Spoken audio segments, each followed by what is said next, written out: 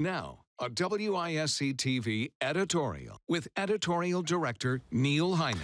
Predictably, our editorial yesterday generated a lot of response, the vast majority critical. Here's a sample. Bob Annan wrote, "You had better get the facts before opening your big mouth. It's lucky for her the cops didn't shoot her." Tom O'Brien adds, "I am disgusted by your repeated criticism of the police and have grown tired of the support the media appears to give criminals like this young outlaw." Steve Cedar writes, "I feel you are so far off base that I question your good sense. That girl at East Towne deserved what she got." There was support as well, but we want to give voice to those who have different opinions from ours. But two issues stick out for us. First, can we not support our police officers and still be critical of some of their actions?